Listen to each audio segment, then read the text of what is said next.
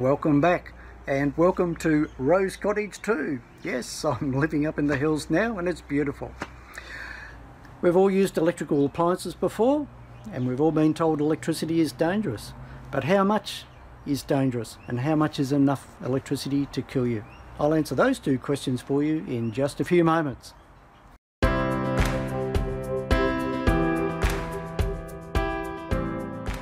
When it comes to the dangers of electricity, it's not so much the voltage that's dangerous, it's the amps, because it's the amps that'll kill you.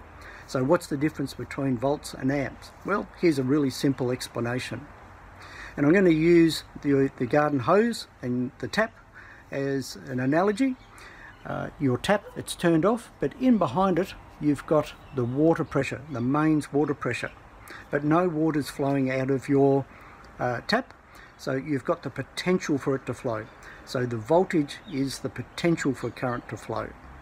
Well, as soon as you turn the tap on, the water flows. And that water flowing is like the current, because current is the flow of electricity.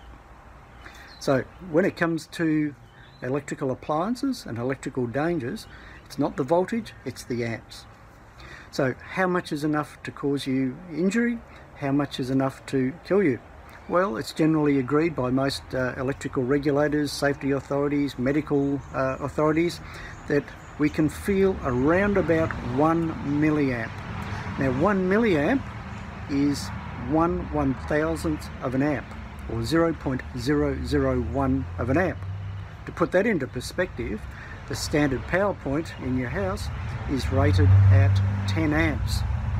And if you use an appliance like maybe a hair straightener or something like that, or maybe a power tool, that might draw only a couple of amps.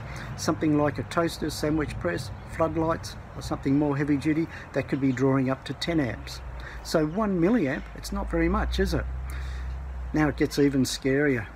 So how much is enough to kill a healthy adult or permanently injure them? Well, it's generally agreed around about 25 milliamps. 25 milliamps is 0.025 of an amp. It's not much at all. Now, what determines the difference between electric shock and electrocution? Well, let me explain first of all, what is the difference between the two? Electric shock, you'll survive. Electrocution, you don't. Now, there are three factors that will determine the difference and the severity of the electric shock you get and what the outcome is.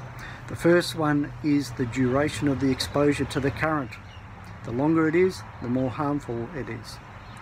The second one is how many amps there are. So the more amps, the greater risk there is. And the third factor is the pathway. Now if it's just in your hand, you might get a bit of a bite out of it, or it could really injure your finger, but it's probably not going to kill you.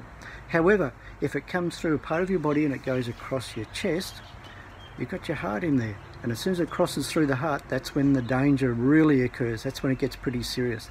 And if you ever get any sort of an electric shock, even if it is just a mild one, it's strongly recommended that you go and seek medical treatment. What they'll do is they'll just wire you up to one of those machines, they'll have a look at the readings, see what's going on with your heart, and they'll tell you pretty quickly what needs to be done. And hopefully you'll be able to leave there pretty quickly. If it's more serious, they'll give you the treatment. Now the effects of an electric shock, they may not be apparent straight away. They could take many hours or even 24 hours or a day or two for it to come up. So if you get an electric shock, always seek medical treatment. So there you have it.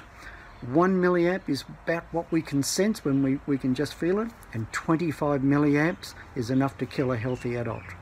This is why it's so important that you get your electrical appliances checked on a regular basis. I'm John Blackburn. This is ACME Test and Tagging. Keep safe.